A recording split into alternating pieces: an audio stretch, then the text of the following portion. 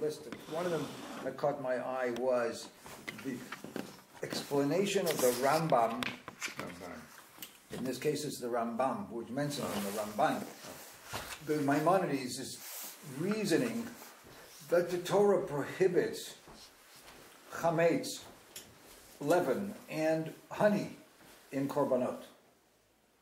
You know, Korbanot are not to have leaven. For example, all our menachot are chametz, are not chametz.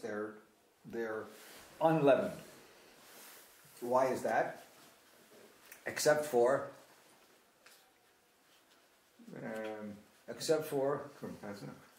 no chametz. Except for once a year, the shtei halechem for Shavuot. Shavuot requires 2 breads, which are actually chametz. Okay, but all the other times they're not chametz. Okay, so why? What's wrong with chametz? And the second, I'm not talking about Pesach, all Korbanot every day, right? And Yamim Tovim and so on.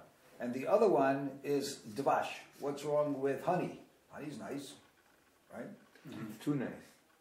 Okay, well, yes. That's what we have to come to. Is it? We think that the Korbanot should be from the choicest, nicest, beautiful animals, right? And it has to have no blemish, it has to be ideal. And yet, honey, you cannot add to any Korbanot or any menachot. You can't add honey. Second of all, why do we need salt? Korbanot all has to have salt. I agree with you on that. Okay. Those are the 2 topics the Ramban discusses. Good, but I'm ready to listen before we read, if you like, or whatever. Okay, because salt is the neutralizer between acid and base. Acid plus base yields salt plus water. So we use 2 extremes, violent extremes, and put them together, you get salt, water. It is. And which extremes are we talking about here that we have put together? Acid. No, I mean in the Korbanot, what's the idea? Well, what's the nimshal? I mean, that's anger and you know in temperament. But anyway, I'm telling you what the characteristic of salt is. Salts are a result of interaction between this acid and base.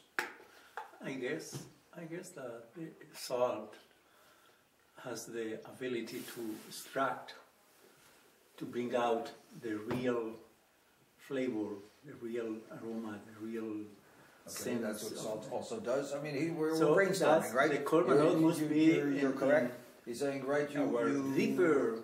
You put salt on something and it extracts the juices, the flavor, right? You put it on food, it makes it taste better.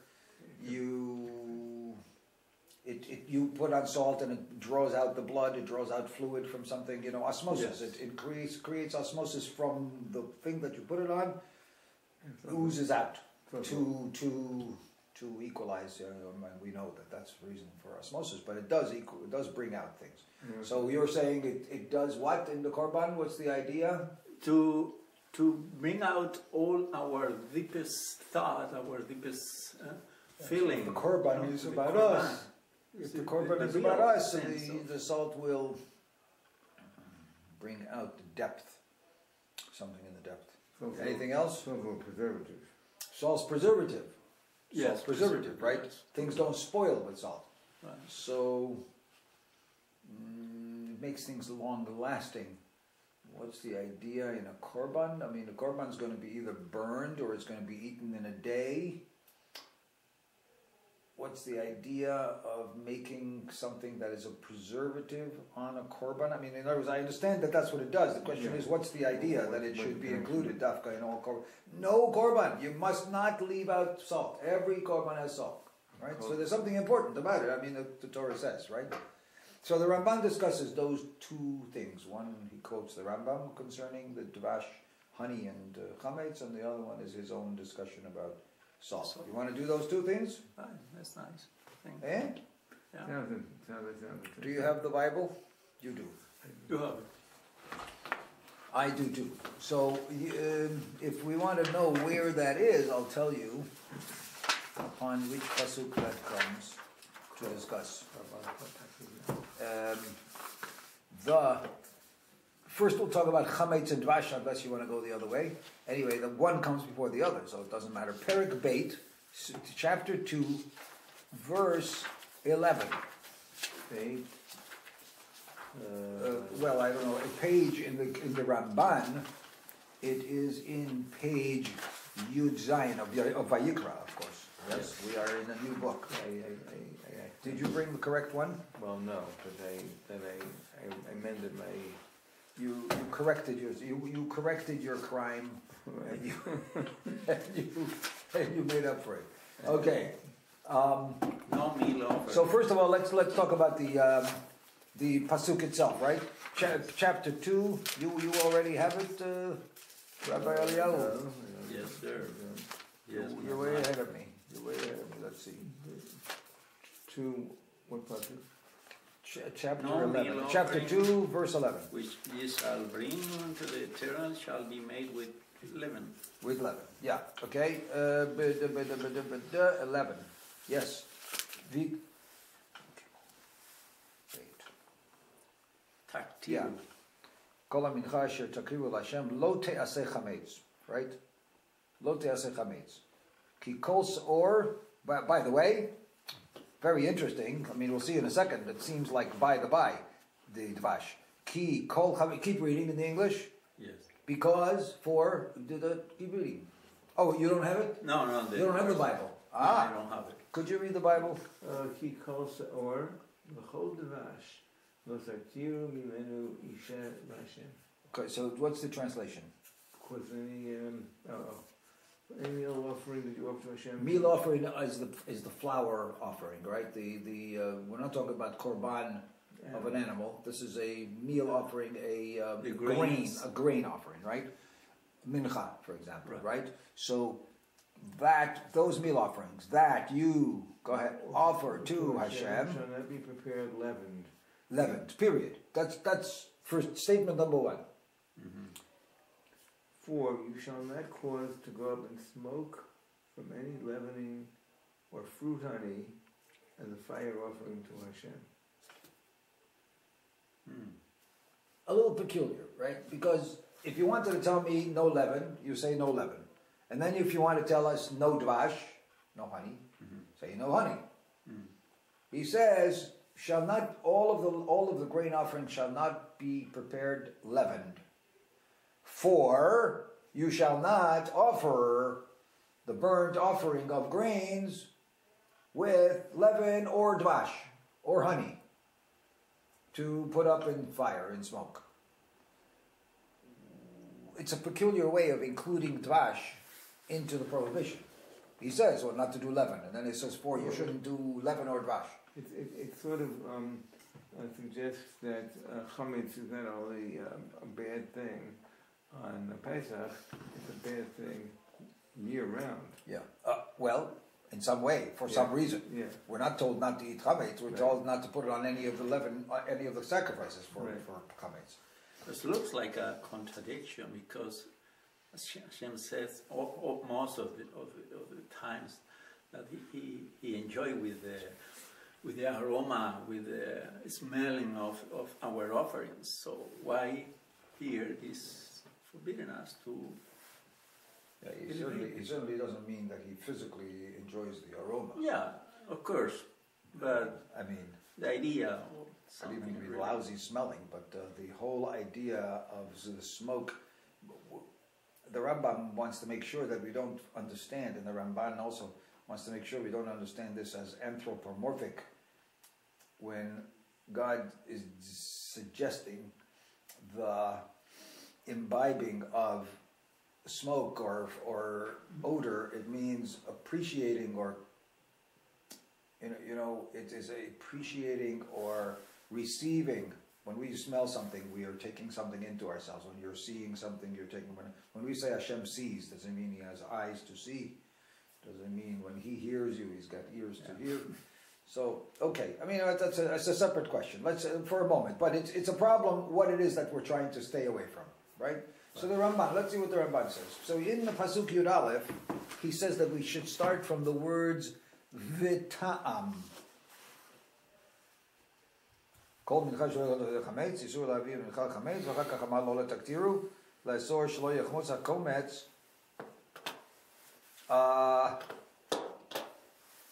v'yaktirenu. V'yikanes b'klal lo taktiru menu ishe. I see, he tries to answer the first question in the beginning. He says, I just asked that question, why mention it twice? Don't do it leavened you shouldn't do leaven for the ketores, for the burning of it. Well, he says, even that part which the Kohen grasped a little bit of the leaven, of the grain, to put on the fire. The haktara of, the whole grain platter, like a matzah, was not put on the fire. That was eaten by the Kohanim. But while the flour and the water was mixed, the Kohen would take a portion of it like this in his hand, and he would take it to the Mizbeach and he would put it on the fire. So the repetition of the chametz twice here is, you shouldn't make the pan of all the grain and the oil to allow it to be chametz, ever, right? And even if you didn't make that chametz, you should also know that when the Kohen takes this thing with his hand, he must not let that become chametz before he puts it on the fire. Mm-hmm. The fire offering is also not to be chametz. So you could sometimes have no chametz in the pan, and then if you let it get wet or you wait for a while, it'll become chametz before you put it on. So he says that's the additional statement. Okay, good. Kol ha'torah lashon ketoret hasamim, from Torah yafeh ha'dvash, yafeh haya hadvash leketoret, sheha petamim omrim. Who's petamim? 93. I don't know. Yafeh yadvash lektoret. Ella shasratu Torah. Oh, okay. Now, the dvash, the honey, since we're talking about fire, now we're talking about the part that's going to go on the fire and the smoke that comes from it. There are those people who are experts in incense, expert in there are people who make incense in a room and it makes the whole room smell good and atmosphere nice for you meditation or for whatever, to people to enjoy. So people say that honey is actually very nice for that. Honey is a very nice, like you said, makes things smell good, makes things a nice atmosphere.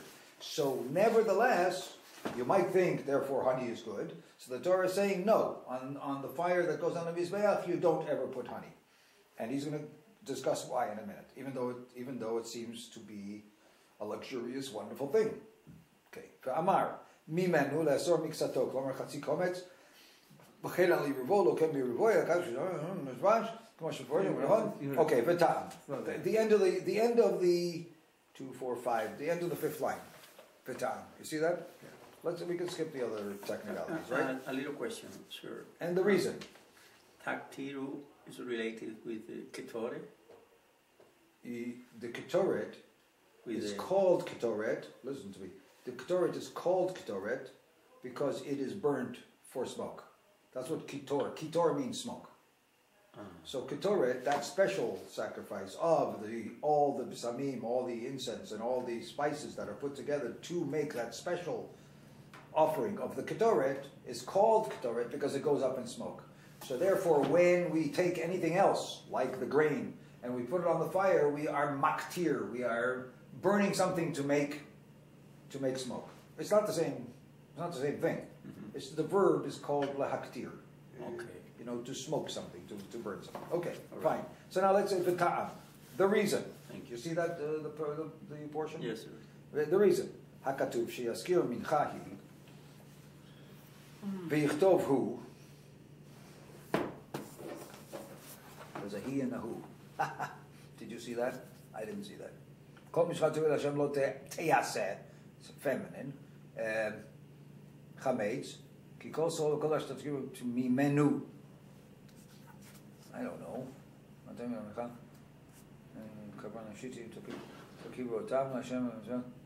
Where is he taking he and who? What is he talking about? He 95 biyud bichtov hu bevav. So the menu goes on this Torah. Oh, it does? Lo tatiri mi menu? No. Where's the who and he? Do you see that word there? He calls it or chodvash. Lo tatiri mi menu from from it. From it, because but it's a masculine. I mean, you're talking about two things there. Yeah. But what is the who and he? Why is he discussing who and he with a vav and a? You should talk about lo tatiri mehem. Oh. That's what he's talking about? I don't know, but I'm just saying. That's what he's asking? No, I don't know. You're right, but that's not what he's discussing. The reason why Scripture mentions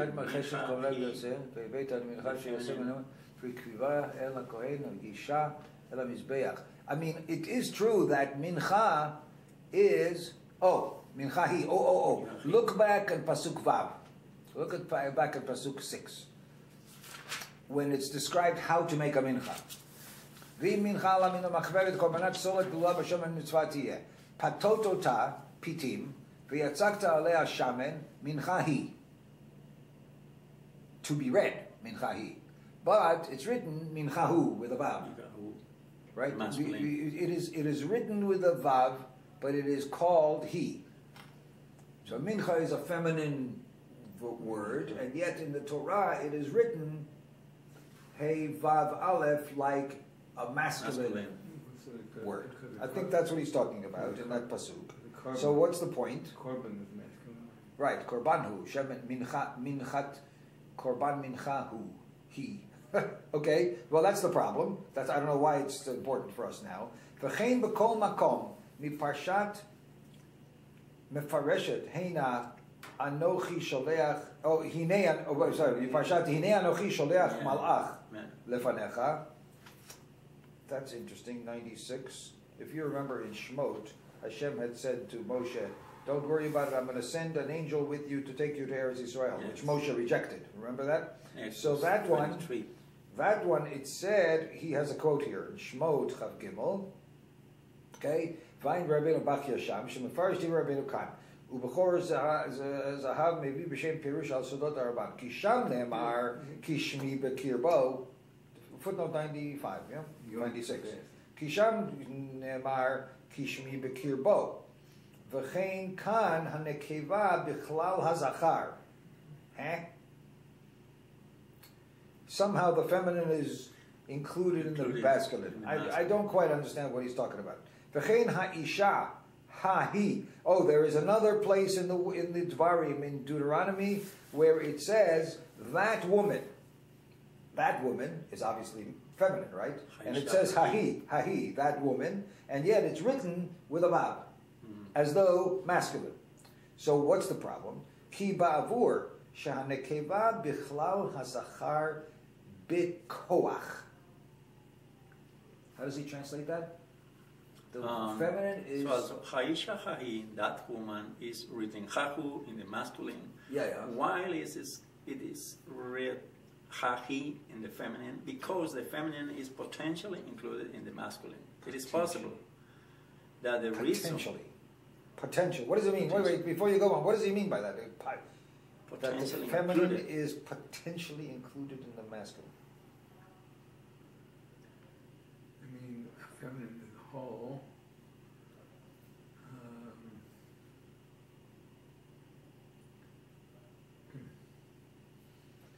I don't know what he means by potential.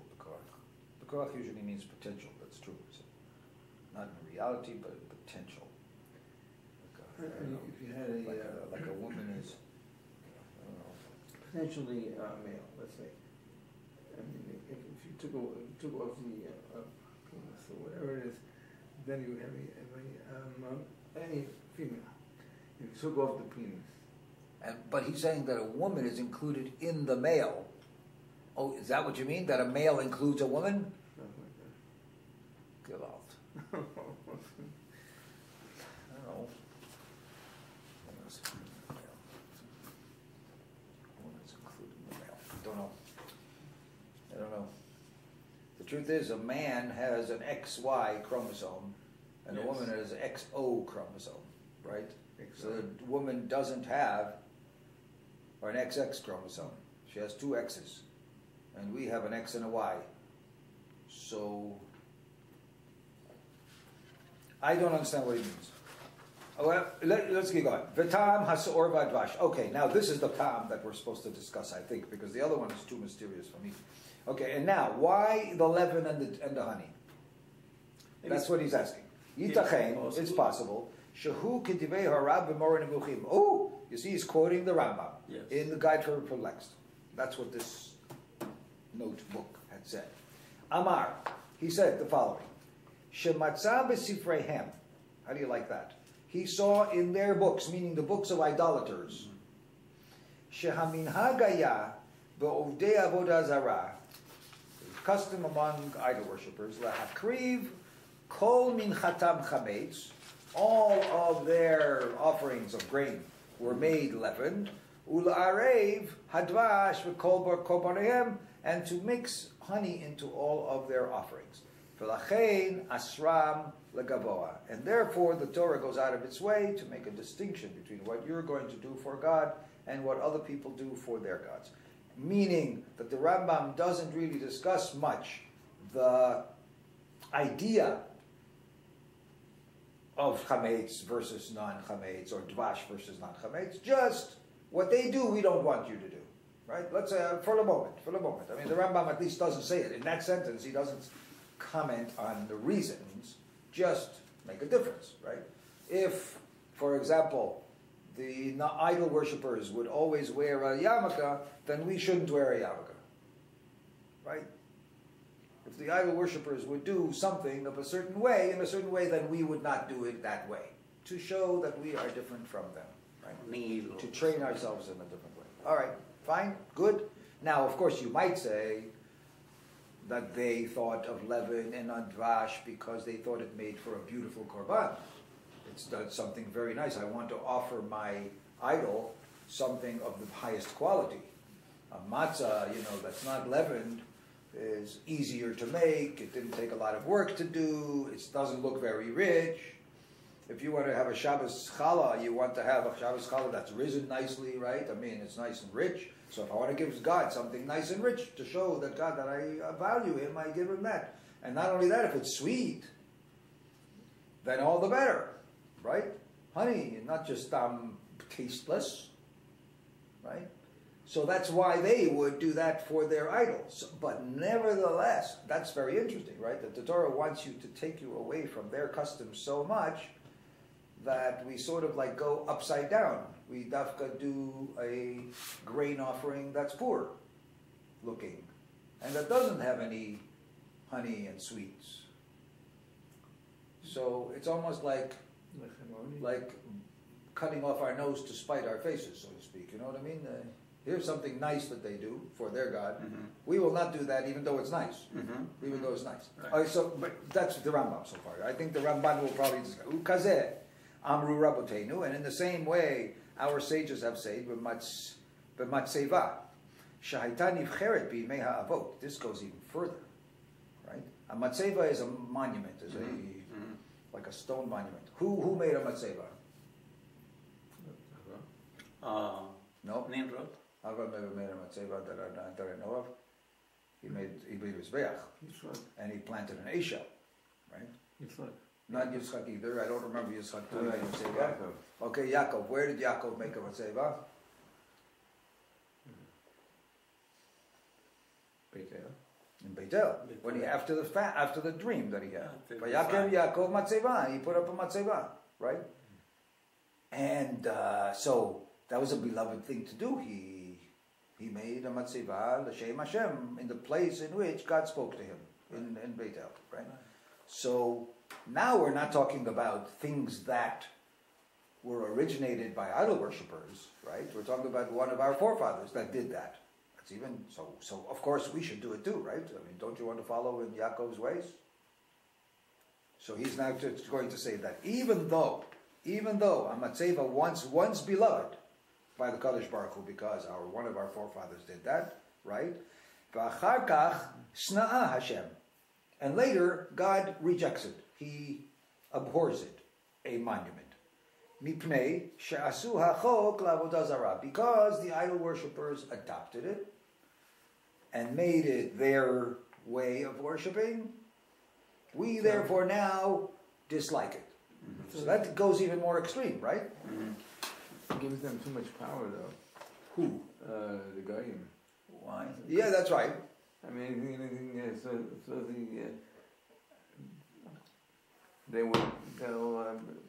they'll maybe make the Bahim so Hashem won't like that either, so we'll stop. It's a very good question. I mean, of course, the reason we're doing this now, when I'm elaborating, is because it brings up a quandary, right? What does that mean? Let's say the Catholic Church would decide that everybody should wear tzitzit. It's very beautiful. But we have to. We have to stringent. So maybe we should then, now the Chachamim then would say, you shouldn't wear tzitzit anymore. Or certainly not wear it out anymore, because then you would look like... Yeah. I mean, so in other words, what category? How do you function? Where does you put an end to it, right? Especially if we say it's beautiful, right? We're not talking about something that's abhorrent. There are all kinds of orgies, let's say, that they made in certain idol worshiper cults, right? Orgies or things that were immoral, right, in front of their gods. Or cutting people up and slashing themselves and letting blood fly and so like the flagellantes, or whatever they call them. Mm-hmm. So we say that's bad, and they think that they're doing it something special for their God. We would never do that. Or human sacrifice, But here is something that is dafka beautiful, and we say, no, we don't do that. And here is something that our own forefathers did, but then they adopted it, so we now reject it as well. So that's a problem, right? We'll see. What is it, right? God says, I don't want a matzeva, I don't want a monument, I do not like that. Mm-hmm. Right? Mm-hmm. And that pasuk is in Dvarim. Okay. Mm-hmm. So he stops there, by the way. The Rambam said what he said. And it's very interesting. We did not read in this parsha. There's a major 2-3 page argument. I didn't want to get into it because we would not stop until tomorrow morning between the Rambam and the Ramban about Korbanot in general. In general. The Rambam there proposes that the way we do Korbanot in the Beit HaMikdash, we slaughter animals, we sprinkle the blood, we do all those things, is because people were stuck with the idea of sacrificing.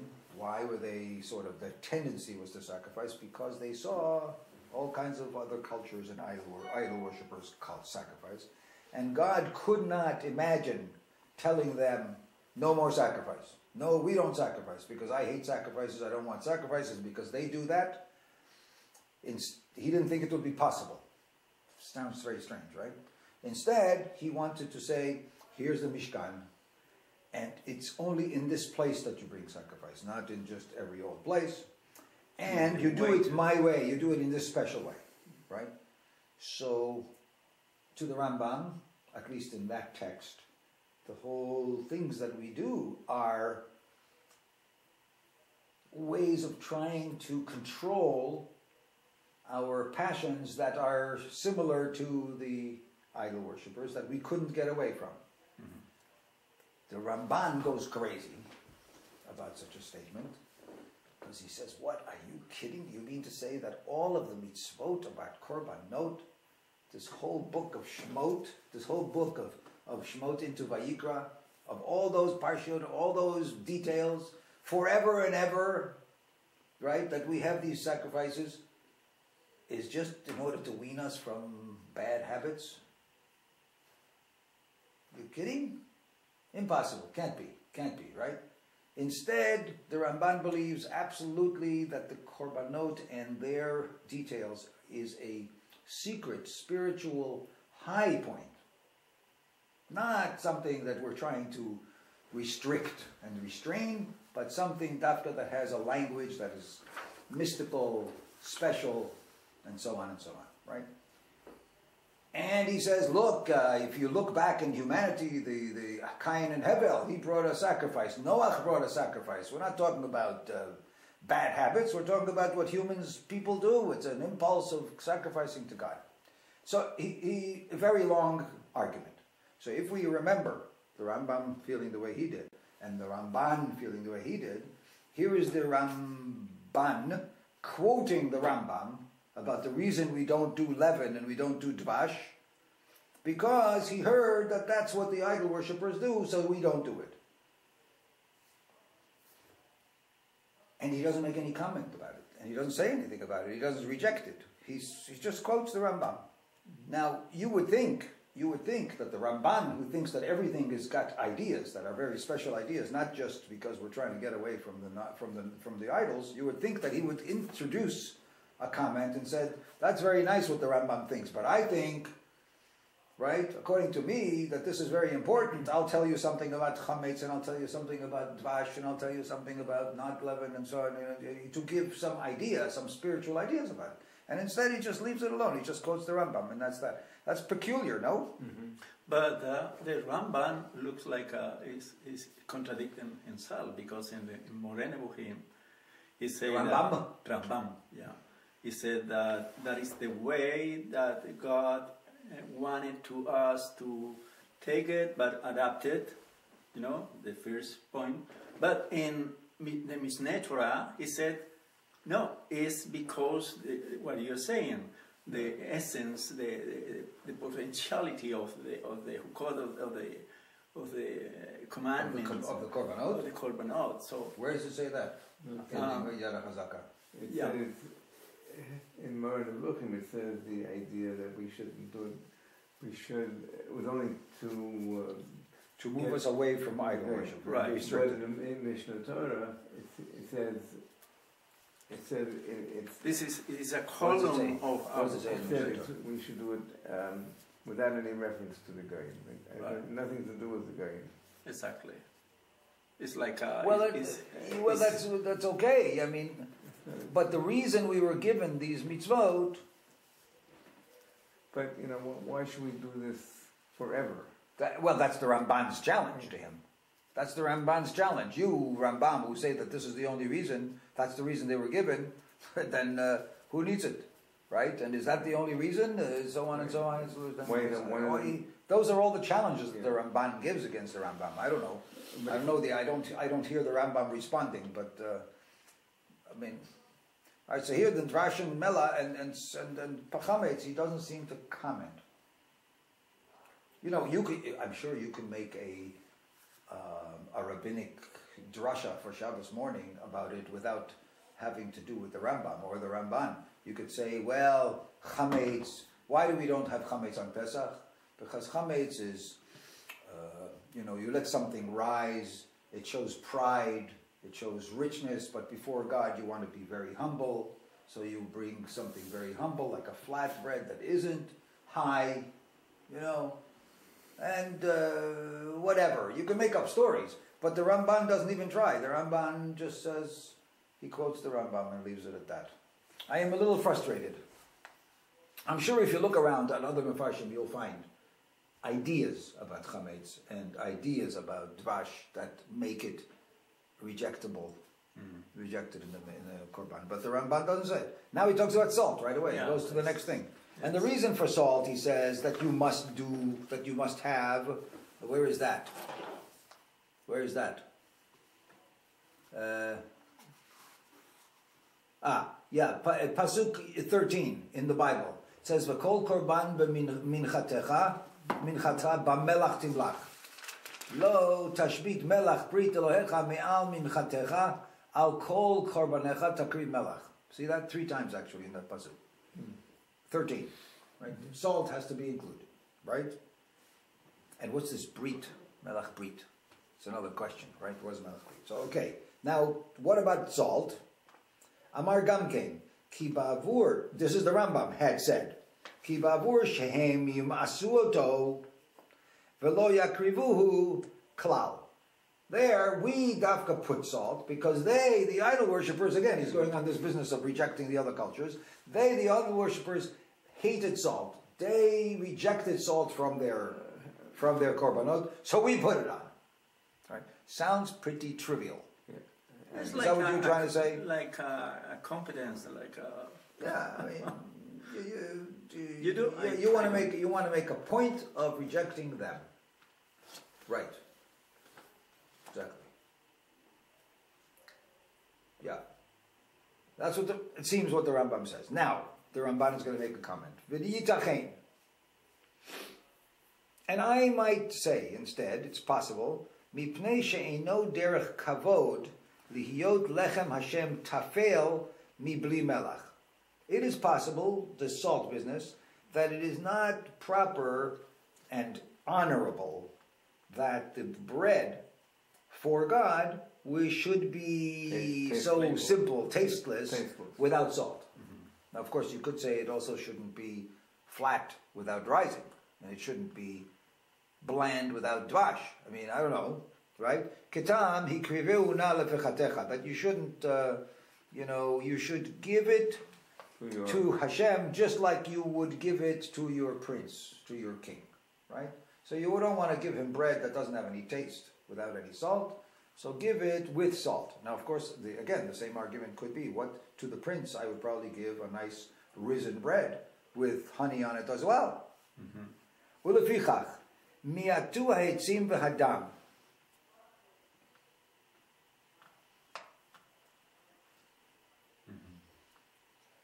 And therefore, that's why the sages excluded wood and blood. Wood and blood. What do you mean wood and blood? From what? From the requirement of being mincha. From mincha. She'ein tu'unim melach, because they do not need salt. Oh, sheyesh b'kol eles sod ne'elam mimenu.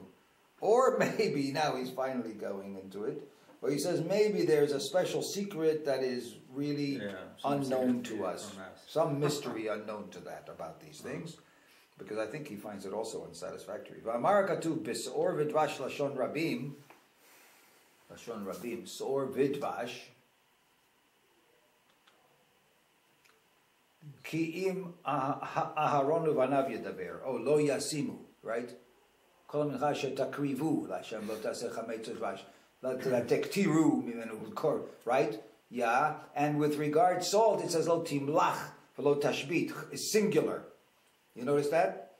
V'chazar v'amar v'kol korban michatecha b'melach timlach, which is singular. Ki yachzor el mevi hamincha she'amar bo b'tchilat haparsha. He's talking about the one who brings the mincha, not the one who's going to burn the mincha, which is Aaron and his sons, but the one who brings it. The one who brings it is a single individual, so the melach is the one that's included in it. V'im minchat marcheshet korbanecha. V'atam ki amlicha k'sheira bezar. Yeah, the person who puts in the salt could be the person who brings the offering in the first place. I or you're not a Kohen, right, Pinky? So I or you come to bring a mincha, you could put together the grain and you could put together the salt, right? And then give it to the Kohen who will then do the kmitza and the haktara and all of that thing, right? So since it is you who brings the mincha, you should not withhold any salt as an individual. Kohanim, as a group, must be doing things in the following way, right? Not to have leaven, not to let it become leaven, and not to put dvash on it in addition. All right, fine. And therefore you could even mix the oil into it as well, you, Pinky. Wouldn't that be nice? Right.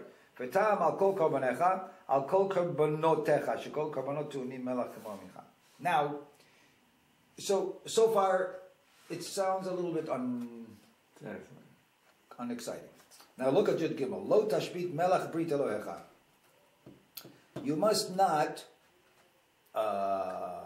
cancel or abolish the salt of covenant with God. The salt of the covenant of God. What does the salt have to do with covenant? That's referring to Abraham Avinu, because he was the one that he made it, that kind of breed. With whom? Remember when with Abimelech? I don't remember. Lechem I b'melech? remember when Lechem b'melech, I think he gave to the Malachim, no? after that, I think. After that. And the birds were The Brit looking Ben Abtarim? around. And, The Brit Ben Abtarim? yeah. I don't remember Melech. It's very peculiar, this kind of breed, because it's wonderful. But it's, Yeah, but what's the Brit? Salt, It's a breed salt of of salt. covenant. Salt of covenant. Why is salt called a covenant? yeah, and I So have no he's answer to asking that question. That's very, very, very, very important, because I couldn't understand what is the meaning when Abraham Avinu was making this kind of breed. No, when Oh, he- Brit Ben Abtarim you're talking about. Yeah, but now we're talking about salt. We're not talking Yeah. about that one. no. You're asking that one as well, The but he's breed of asking salt. about the salt. The breed He's of asking about the salt. Why is it salt called a Brit? Did Abraham use salt in the Brit Mitzvah? No. No. What's the connection in the Brit No, he's Mitzvah? asking about what. There's no salt connection between salt and the Brit Ben Abtarim. He's wondering what's the whole idea of a Brit with objects like cutting the animals in half. Just as you can ask, what's the idea of a Brit with salt? I mean, why a Brit is I make a covenant with you. Do I need animals cut in half that we walk between? We'll see. All right. Anyway, but let's stay with the salt. All right. Right. What is the idea of She'abrit K'tura Lamelach Mishesh Shemei Breshit? Because there's a covenant that was established with salt from the 6 days of creation. What's that all about? What's that all about? We're not talking about covenant with us. There's a covenant with salt. God made a covenant with salt. What's from the 6 days of creation? What's that? שהובטחו המים התחתונים לקרב במזבח במלח וניסוך המים בחג לשון Rashi. This is not the Ramban. What's the idea? You heard this, no? Yeah. God created the world. And there was water mixed up all over the place. Tohu vavohu. And what he did a few things. He said, there should be light. Then he separated the light from the darkness. Then he said, there will be a rakia. There will be a horizon, a sky, whatever it is, an atmosphere. Maybe an atmosphere on top of our world. And there's going to be water above, and there's going to be water below. And I'm going to separate between the water above and the water below, and that's going to be the rakia. Okay. So the Medrash says, the water that was above was very happy because, God is above, so to speak, whatever that means, and it's closer to God, and it's still staying there. The water that was below was very, very sad and very angry. What do you mean putting us down here and separating us in the lower world instead of being up? We don't want to be here, the water said. Not fair. So what did the water do? Started getting very angry. And when it got very angry, it made waves. Crashing and upping, Kind of. and started crying. The water started crying. And when it started crying, it was salty tears, right? So obviously it's a medrash, right? Yeah. So don't get excited, right? But just picture this. Yeah. So there's a conflict now between God and this water. So God says, you stay down there. I have it in my power and I have a good reason that I am forcing you to stay down there, right? Of course, because God knows there's no life without water, right? So there's got to be water down here. So he says, you have to be down there. You have to do, this is your job. You're not going to rebel. I'm not going to let you convince me that I should bring you up. You're going to stay down there. But, because you are angry and you are rebelling for a good spiritual idea, you don't want to be down there because you want to be up near the holy, non-physical world. So I'll tell you what, I'm going to give you a compensation, a consolation prize. I'll make it up to you. I want you to know that the water that's down here is going to have a special privilege. That from you, there's going to be once a year a special happiness when the water is going to be brought from the deep to home to anoint the Mizbeach in the holiest places, or holy place that I have, and the salt from the salty water of the sea, the salt is going to be a special thing. I'm going to have all my Korbanot have to have salt. right? Now, when you think about that medrash, that sounds a little bit childish, right? I mean, okay, I'll stay down here because I could have my water and my salt on the korbanot. But I once thought to myself, this is something I just made up, I don't know if it's true. I thought to myself that it is a consolation, it is a compensation for the water, Pinky. The reason that they wanted to go up is because they wanted to be up closer to spirit instead of physical. Hashem is telling them, you're right, I'm going to force you to be there, right? Just like I force neshama to go into the body on human beings as well. The neshama doesn't want to go either, but you're going to go. You're going to be there. In human beings as well, there's a neshama that doesn't want to be there. But I'm telling you, you're going to go down there and you're going to work to prepare and to use the physical world for spiritual things. So you are going to do the same thing, you're going to be there. But I'm going to give you a compensation. The compensation is that your desire to get out of the physical, to go to the spirit, is going to be satisfied. Because from your water and from your melach, there's going to be korbanot. And the korbanot are consumed in the fire of the Mizbeach. And the idea of the korban consumed on the fire of the Mizbeach is you take a physical thing, a material thing, and you create energy, right? You're converting physical things into energy that rises, right? Physical to spirit, right? And that's what you wanted, the water, right? That's what you wanted. You wanted not to be there, you wanted to be in spirit. So I'm giving you symbolically that idea on the Mizbeach, the water and the salt, to be there. You understand? I mean, that's the Brit Krutat. So he says, we have to put the salt there because God promised the water that we will always put salt. Right? That's your mitzvah. Never leave salt out because God owes it to the water. Now, why should you be responsible to carry out God's promise? That's my problem. I mean, God, you put the salt on the mizbeach. What do you want from me? Right? What do you want from me? So answer that question. Why is it your job? I want to be a faithful servant to Hashem. Well, yeah, okay. So he made a commitment, so I have to pay the debt. Okay, it's nice. It's very nice of me to pay God's debts. I mean, very sweet. But there's something more important than that. No, I mean, remember the whole idea that God forced that water to be here is why we're alive. I mean, why did God say to the water, you have to be there, you have to be there, you have to be there? Because humankind and all spirit, all creatures require water. So I created the water, I created the world for you, for Eliyahu, and I made the water, I forced the water to be down on the earth even though it didn't want to for Eliyahu. And so I told the water, you must do that for Eliyahu and I will pay you back. I will pay you back because Eliyahu is going to pay you back, right? Eliyahu is for which you stayed there. He's going to put the salt on his back. It's very reasonable. It's not God's debt. It's God's command. It's God's command to the water for our sake. So we bring the salt. I mean, of course, right? Okay. So fine. So far that's Rashi. Very nice. A medrashic reason, right? Umedrash chachamim hu. And so when the Ramban says umedrash chachamim hu, he means, yes, it's true, it's a medrash, it's very sweet, very nice. He doesn't disagree, okay. But he's got a different, usually when he says that, he says, that's fine, but I've got something else to say. Ibn Ezra says, Amar, al derech hapshat, hichnasticha bivrit v'ishbaticha shelo takriv tafel v'lo yeachel, ki hu derech bizayon.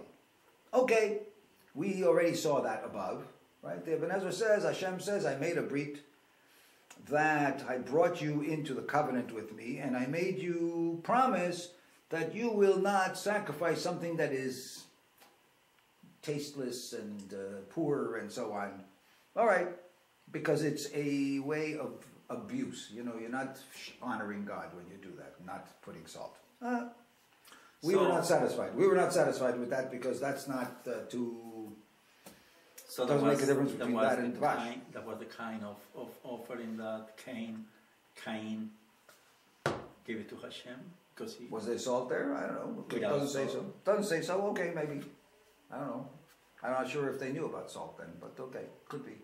Yeah.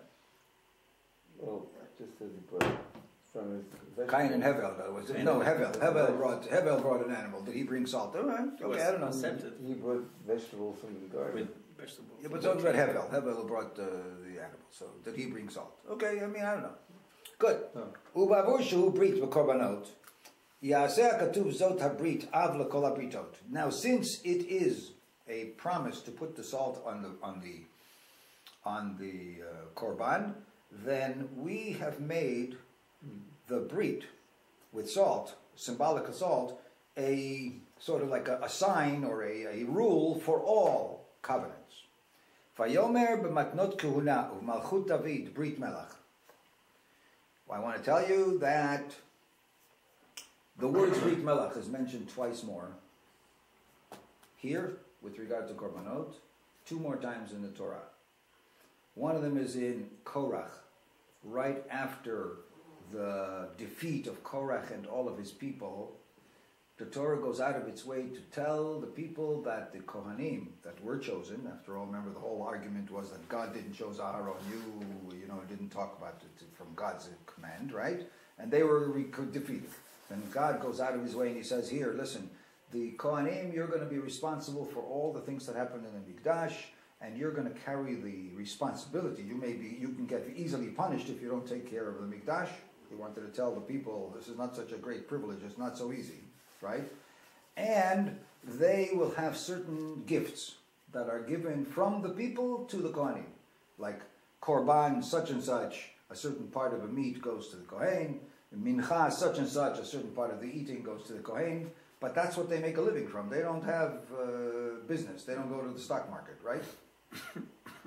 And he says, because this is promised to the Kohen, and it is Brit Melach to the Kohen, between me and the Kohanim.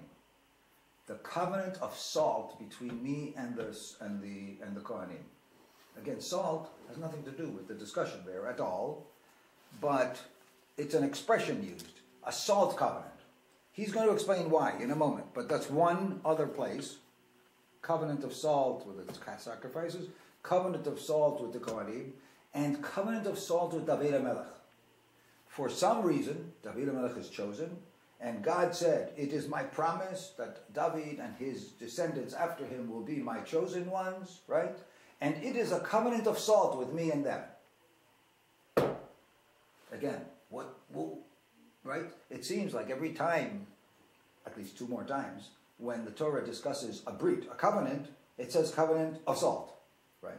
So he's saying the first covenant. There might be the preservative angle.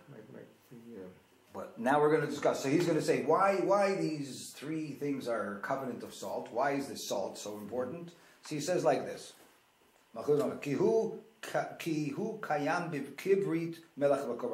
It is persistent. It's ongoing. It is preserved. It's going to last forever, this covenant between the Kohanim and God, between the king and God, and between the salt and the bringing of the Korbanot, forever. So here comes the idea of preservative, right? Melach makes things last, and so when I want to talk about a covenant that I promise you forever I'm going to do this, then I'm going to say, I promise you like with salt, that I'm forever going to do this, because salt makes things last forever, right? That's one idea he's trying to say, right? Aval Rabbi Abraham Pirei Sham Brit Kutam Migizrat Eretz Melecha.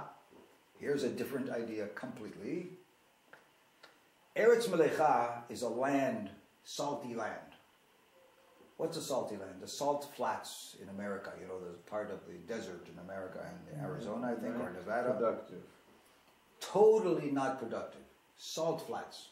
You try to grow something there, nothing grows. Right? It is barren completely. Gafrit Vamelach, when we talk about Gafrit Vamelach, we talk about Sodom and Amorah, right? It is full of Gafrit, which is like ash and salt. And that is deadly. Nothing grows, right? You go to the Yam HaMelech today, and you go around there, and you see the land around there. There's salt and mineral, cannot grow anything, right? When you go up the hill a little bit, when the water starts coming off the mountains, you have a few shrubs that do grow. But as you get close to the sea, nothing grows there where the sand is salty, right? So Eretz Melecha, Umakom hamelach nichrat. The place of salt is cut off from life. What's the idea there? Ve'ein tam lidvarav. He says, Rav Abraham, the Ibn Ezra, he says, I don't understand why that should be used in the idea of making a covenant with you. Right? Why, I don't understand that. ומפני שאמר בכאן ברית אלוהיך ולא אמר ברית השם כלשון הפרשה וכדרך כל הקורבנות או שיאמר ברית השם אלוהיך אני סובר עניין שהמלך מים ובכוח השמש הבא בהם יעשה מלך והמים בתולדותם ירבו הארץ ויולידו ויצמיחו ואחרי היותם מלך יחריטו כל מקום וישרפו כל זרע ולא תצמיח והנה הברית כלולה מכל המידות והמים והאש באים בה, ועדיה תעתה, ובאה הממשלה הראשונה ממלכות השם, ממלכת השם, כמלך שייתן טעם בכל המאכלים, ויתקיים הכיתה ממלכותה. והנה המלך כברית. What? I think he's trying to say this. Say, you know, salty water is a mixed thing. It has water, which gives life, and it has salt. After the water gets into the ground and it gives life to plants and it grows, then if it dries up, the salt covers the land and it kills, right? So salt water is life-giving and deadly, right? And he's saying the brit has actually a two-sided sword. It's a two-sided coin. I make a covenant with you forever. And that means we have love between us forever, and I have loyalty between us forever. But you watch out, right? Because violating this brit is deadly, right? It will make us enemies, right? Hashem makes a covenant with us, but if we betray the covenant, there is a negative. The covenant actually imposes great anger and great guilt on the part of the person who enters into a covenant who just rejects it. If I don't make a covenant with somebody out there, so he doesn't love me, he does love me, it's not important, right? There's no tension involved.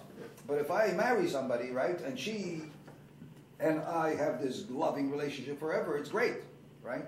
But if one of us betrays the other, then the very covenant that we made is something that brings hatred and anger and punishment between us, right? So he's trying to say that there's a symbol of the idea of a brit, he says, with Hashem and Yud and Elohim, right? Mm-hmm.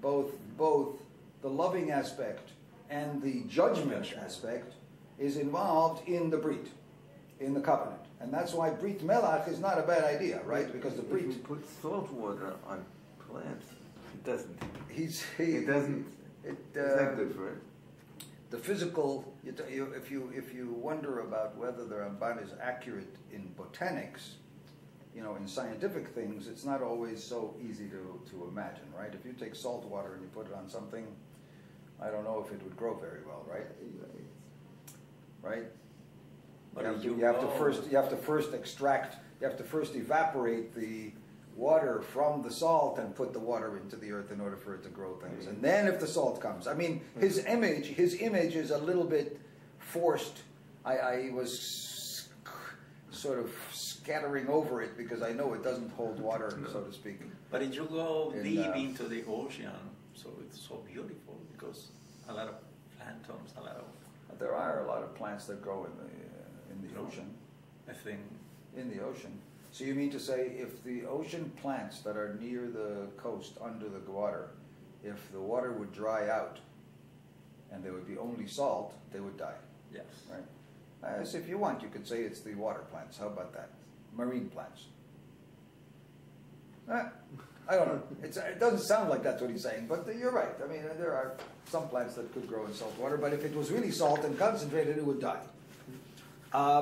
לכן אמר הכתוב, הלא לכם לדעת כי השם אלוהי ישראל נתן ממלכת לדוד על ישראל לעולם ולא לבניו ברית מלך עולם, right? Hashem said to the Jewish people, lo lebanav, yeah, because then he and his children after him as a covenant of salt, the King David.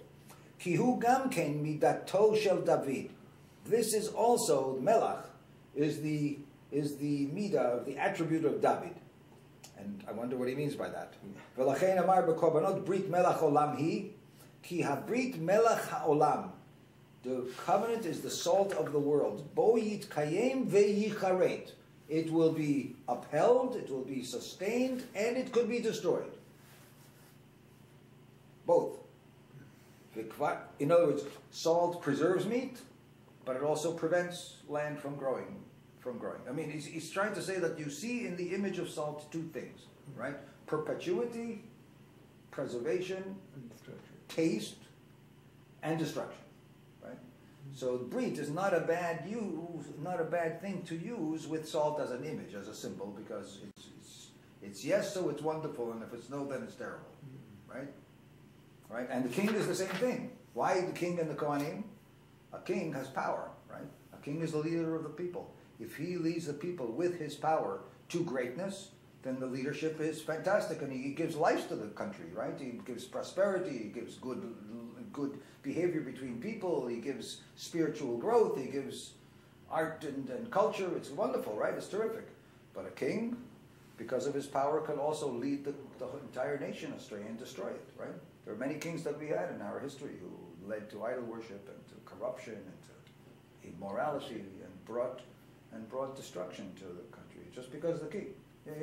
Because he's so potential, is so great, the covenant between him and God is a very tense, kind of thing. Very special, but also very potentially destructive. Kohanim also, right? The Kohanim are our representative to the Beit HaMikdash, right? They're going to be our spiritual guides. They're going to be our rabbis. They're going to be, right? But a person like that who has power and charisma, and has a special place in the Beit HaMikdash, if there are corrupt priests, it is much worse than a corrupt person still just walking around, because people look up to them as the religious personality, right? So it could bring tremendous destruction. And we've had generations of corrupt priests as well who brought down the entire Christianity. Occurred and begins to show its power at the time when there was great corruption in the priestly houses, right?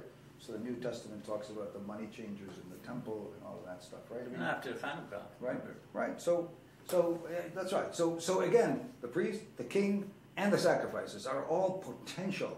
The sacrifices also. People used to come to the Beit HaMikdash. I could do anything I want out there in the street, as long as I could have idol worship, and I could have fornication, and I could steal. But if I come and I bring a beautiful sacrifice to God, then everything is cleaned and everything is wonderful. I have to say and everything's great, right? So the Korbanot could represent something bringing me very close to Hashem, but also could be corrupting, right? Because it gives you an alias, to go anywhere, right? So the brit that is for the sacrifice, the king and the priest, is Davka Brit Melach, to show you its potential in both ways, right? Very important to look at it that way, always, right? כי יתקיים ויקראת, וחרי ירתיך להתבונן בדברינו במקומות אחרים, פירש שלוש תיבות הללו ברית עולם היא. I don't know what. Salt as a preservative. Yeah, okay, I mean, so that's not bad, huh? How did we do? How did we do? Not bad. So actually, timing is almost perfect. Yes. Wasn't that beautiful? So we never got the dvash and the chametz very well, but the melach is very exciting. Right. He starts from this bedrash, which is also beautiful, but the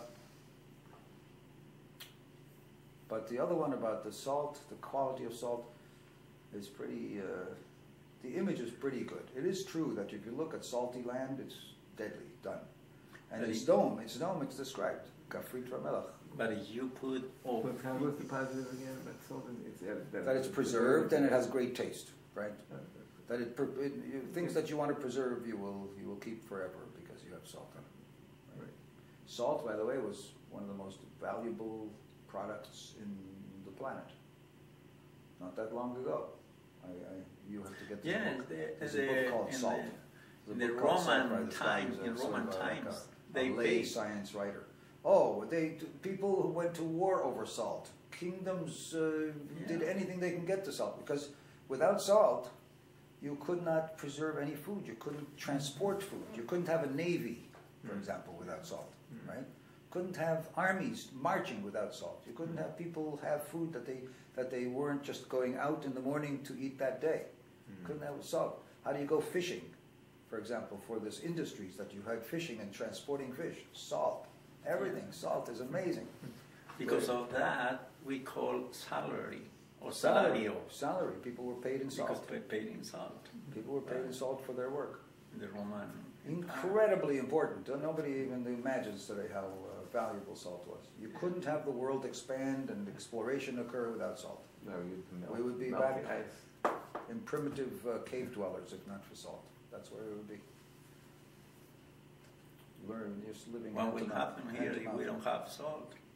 So what's the In origin the of winter salt? time. Oh boy. So they found salt. First they used to get salt only from the sea. You know, they'd have these salt flats and they would take the water and make them into these swamps, you know, and to bring shallow, and people would rake it back and forth and let the sun dry it out, right? And after a while they found ways of actually using fire, coal, charcoal, to boil off seawater to make salt. You know how much expensive that is? But salt was so valuable that you would even do that. Burn fuel in order to get salt. And then they found salt in certain mountains and in certain earth, and once they started discovering salt in the earth, it was like huge value. But it's all those. Are they from the sea? Is the origin of salt? No, Well, maybe from prehistoric times, it could be that everywhere you have salt is sea that once was covered by sea. But there are entire mountains of salt, and there are mines of salt in the sea, in the underground as well. I mean, in Colombia, there is a mine. It's on the ground. You can go to the mountain. Oh, Poland, the biggest salt mines in Poland. You go in there, and there's miles of tracks and railroad tracks into the bellies of the earth, and people even carved castles And here I knew about one of the libraries that preserves the reels of the movies. I don't remember the town, but it is inside in a salt mine. Yes, Mine. because they preserve Huge. in the best way the reel, the tapes, all the movies that were made. There was mass production of vegetables or something in America. The first, what's his name? What's the name of that vegetable? What's the name of the company? American company. Something that was born from a salt idea. A husband and wife decided to salt vegetables and keep them preserved. That started a whole billion-dollar industry. I forgot what it was. But salt is a very important thing. Right. So, I mean, so it gives life, it gave life, it actually gave life to the planet. That's amazing, right? And yet, it could be very dangerous. What's the relationship between fresh water and salt water? Fresh water is rainwater that runs over the earth, right? Evaporation that condenses, right? Evaporation. When the seas evaporate, they don't carry salt with them.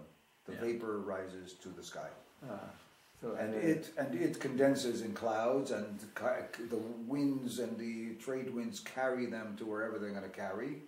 And as they're suspended in the clouds, they are vapor until they come to a place where they rise over the mountain ridges and they get colder. And when they get colder, water condenses into droplets and it rains. And it rains on the mountains. And the mountains have rivers and trickles, and they go down into the continent. We can't drink salt water. No, you could, but it would not be healthy for you. You require you kill yourself drinking water. You require fresh water. Yes, but the cycle starts with the salt water. The cycle of water that we depend on starts with salt water. But in the tabernacles, the offering was made with pure water or sea water. Water. Yeah, water which was brought actually from the underground. The underground water is actually streams, the natural streams that are underground streams also come from the rain. They go into the mountains, they get submerged through the earth, they collect into all kinds of crevasses under the earth, and cisterns and aquifers are filled with fresh water. Yeah. It's dangerous when aquifers become depleted, and they're not that far from the sea, and seawater starts seeping into them and it gets salty, then you can't drink it. In fact, in Israel, when there's a great drought, they worry about the aquifers that are close to the sea, that sometimes the water level gets so low that they worry about water seeping in from the ocean. But normally they're fresh water, yeah. So seawater is the thing that starts it all going.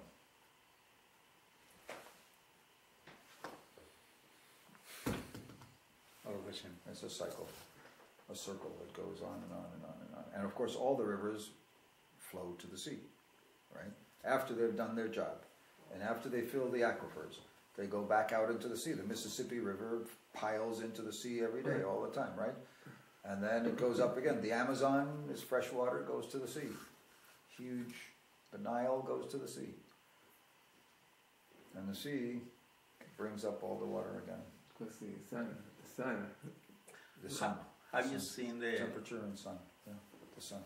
If not for the sun, we also wouldn't make it. And clouds. That's for sure. Cool clouds. Rain clouds. One day when the sun goes out, if we want to be here still, if we want to be alive, then we're going to have to figure out a way to replace the sun. Well, I guess. Or leave the planet. Go to one of those. They just discovered quite a number of planets that are near a star with the proper temperature that they think could have water, fresh water, and life. Would potentially have life. That's a long time. But to get there, we would have to